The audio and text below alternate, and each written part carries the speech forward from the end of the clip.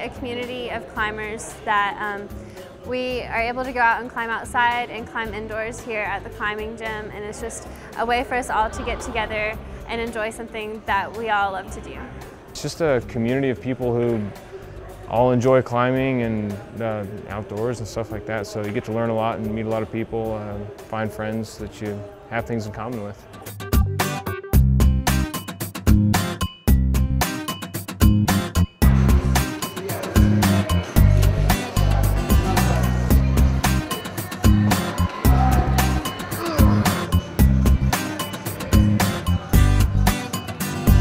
When I started climbing, I didn't know anything at all. And they taught me all about like body control, and it's all about the way you move your weight around and all that kind of stuff rather than just powering your way through it.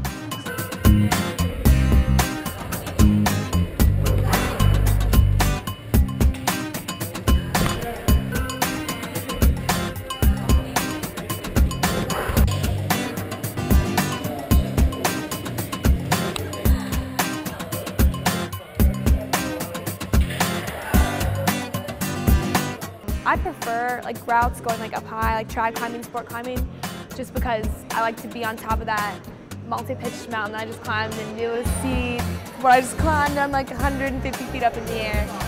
Going up on the rock and being up there and just holding and feeling the breeze against you on the rock and looking out and seeing a vast landscape, especially around here, is really what I prefer. But you know, a lot of people would say the similar things about bouldering.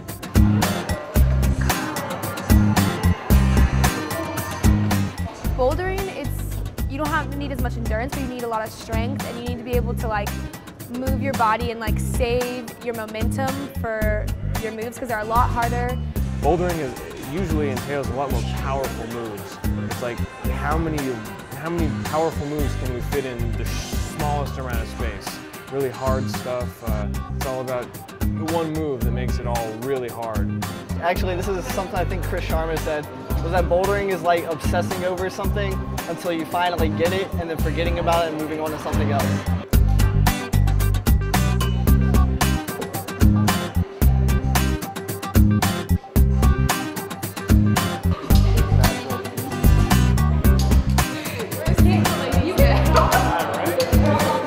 Anybody can be a good climber. It's just something that if you have a passion for it and you enjoy climbing, then you'll be a good climber. And it doesn't matter if you're beginner, intermediate, or advanced. Like we're all a big support group and we all love climbing, so we'll all support you.